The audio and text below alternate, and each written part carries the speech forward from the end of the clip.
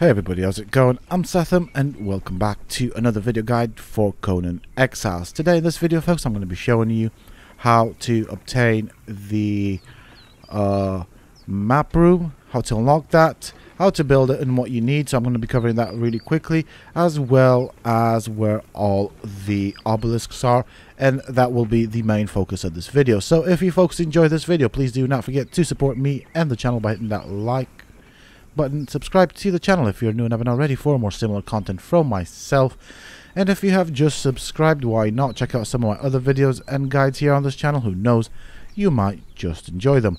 Also, for those interested, you can always find me on the Sethtopia Discord. Links to this, of course, you can find down below in the video's description, as well as in a pinned comment from myself. So that is what the map room looks like, and that allows you to teleport to specific locations, providing that you have synchronized your bracelet with the obelisks at those locations. So it is a one-way transport, and you can find it in the feats once you have unlocked it. So I'm just gonna type it out so I can find it quickly, and this is what you will unlock when you unlock the cartographer. So you'll get the map room and the corrupted stone, which you'll need for the crafting of the map room. So let's get into the crafting side of things. You will obviously be able to craft it in your inventory once you have all of the required items, and this is what you will need in order to craft it. I'm going to cover how to get the alchemical base and the corrupted stone. As for the crystal and reinforcements, well, those you should already know how to do. So to get the alchemical base, you will need silver and gold dust and ichor.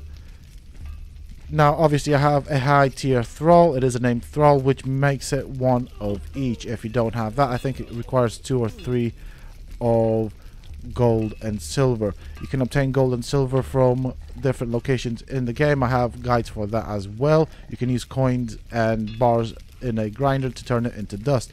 The corrupted stone, as you can see, you will need stone, demon blood, and the ichor. I nearly forgot what it was called. So let's get into how you learn the map. So down here where the archivist is, you will go and talk to him. He will teach you the cartographer skill, which will of course unlock the map room. So down here there's a white giant ghost. Go and talk to him.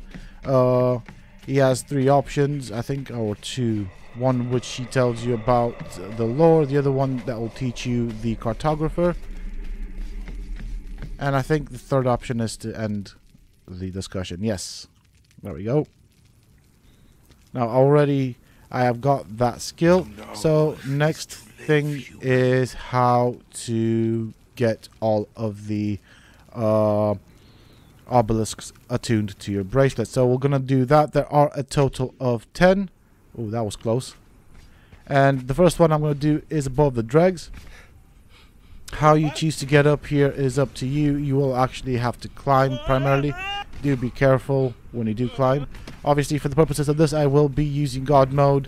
I will be using infinite stamina, as well as the cloak, so I don't end up having to fight creatures. So this is where the dregs is. Right above it, of course, is the first obelisk. Now, most of the obelisks, with the exception of one, is attuned to my bracelet. Next one is right next to the cartographer, right there, or archivist. Actually, to the archivist entrance. So that's where we went in to talk to the guy. This is where the obelisk is. Walk to it, interact, then that's how you attune it. The third one is right here.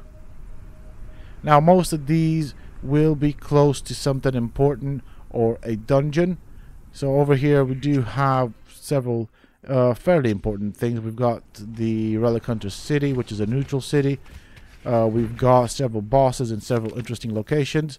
No dungeon in this area. So the fourth one is next to the sinkhole. That's the sinkhole right there. We're going to do that as well. Right, let me get my bearings. Right, so it should be behind this structure right here. Whoops, did not mean to do that. There is a little book here which you can interact with if you want. It does teach you an emote. And this is the obelisk already attuned. So that would be a total of 4 obelisks. There are 2 in the jungle, 1 right here. So you got these bridge-like things, whatever structures they are. I'm not quite sure what they are. Like, yeah, I wouldn't even know what to call these. But right behind me should be the obelisk.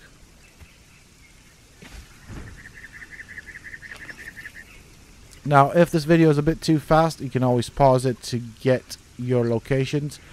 Next one is close to the city of Valhalla, or whatever it's called. We got Dragon's Eye. I don't know why I unlocked it just now, but whatever.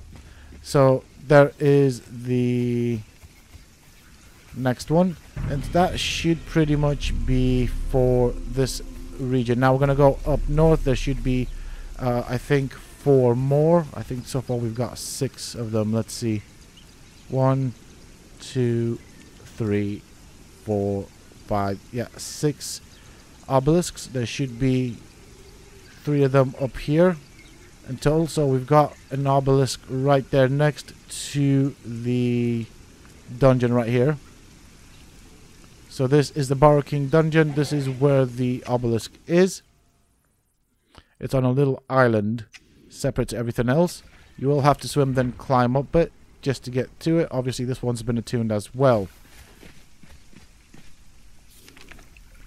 Then we have 2 in the frozen area and then 1 in the volcano. So this is the bridge right here, and this is the path that you take to get to the Black Keep. So the obelisk should be just around there. Obviously I'll teleport there as well. So it should be, oh, there we go. So this is another one of these wonderful obelisks. There's another one here in the frozen north. That's the bridge right there.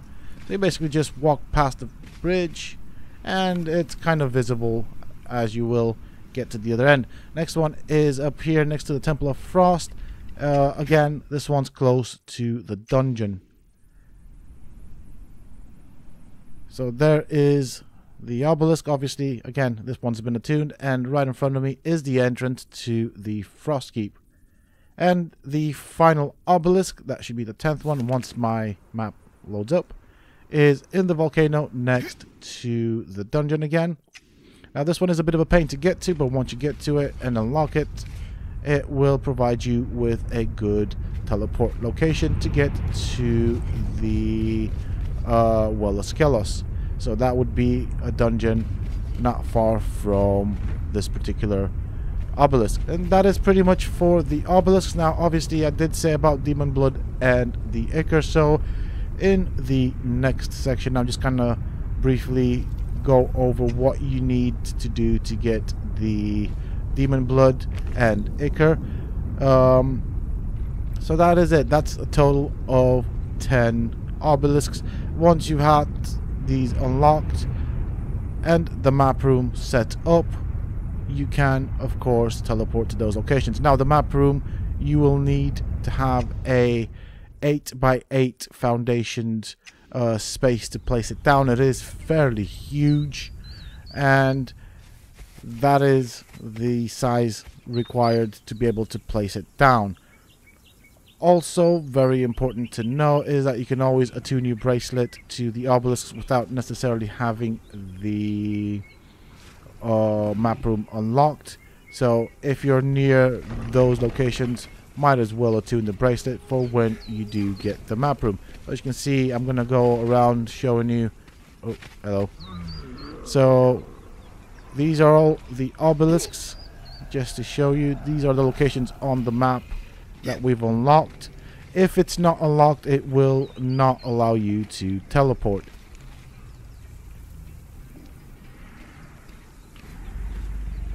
So each location, as you can see, has a different highlighted color. And there we go. And I think there's 2 more. There we go. And over here. So that would be the volcano one. With that out of the way, I'm going to go over getting the Demon Blood and getting the other bits and pieces. So with regards to the demon blood, now there are various ways of farming it. My preferred method is doing specific bosses. To me, they are not that difficult, and so that is what I'm going to cover. The bosses that will yield demon blood will be the demon spider right here. Very easy to do. You can use a thrall or set up a trap. I do have a video for how to solo this guy. You will drop a decent amount of demon blood. The other one would be the giant spider right here. Again, very easy world boss to solo. Drops demon blood. Then you've got the more harder ones. So I've got the Borrow King. Again, easy. I was about to forget about this guy. He drops a ton of demon blood. Definitely worth farming this guy.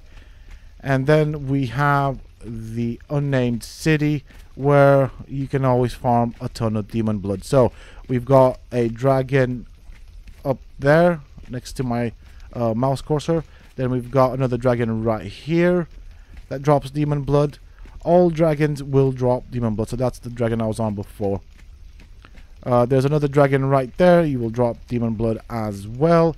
Then we have the white bat boss that drops demon blood, and then we have this right here, which again has a white bat boss that will drop demon blood. So that is one way of farming demon blood. There are other creatures that will yield demon blood, but I prefer quantity over having to kill multiple enemies just to get a handful of demon blood. I prefer going for the quantity per kill, so I want as much as I can get. Next up, I'm going to be showing you how to get the Ichor. There are, of course, several ways of doing it. You can farm certain creatures, but the best way of doing it is, of course, by setting up a fish trap. And in the fish trap, you will get the unappetizing fish, which is like this. So this is what they look like. I'll get the other one as well. With that, then take it to a cooking pot or a campfire. Put it in there with some fuel and cook it off. You will get some cooked fish and obviously Ichor as well. So I'll show you that. There we go. And as these cook, we'll get the cooked fish and the Ichor. So very easy to get as well. I'd probably set up several fish traps just to get the Ichor fast if you're in a rush. And that is pretty much it. That is kind of how you get this. The map room is quite useful for teleporting from your base to separate locations. Alternately, if you teleport from your main base to a specific location more frequent, you might want to set up another map room close to the location that you want to teleport, so that you can teleport close to your base.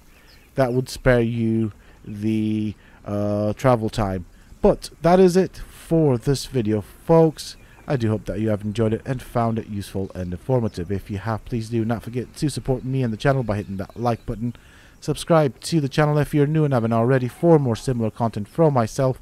And if you have just subscribed, why not check out some of my other videos and guides here on this channel. Who knows, you might just enjoy them. Also, for those interested, you can always find me on the Sethtopia Discord. Links to this, of course, you can find down below in the video's description, as well as in a pinned comment from myself. Until next time, stay safe, folks.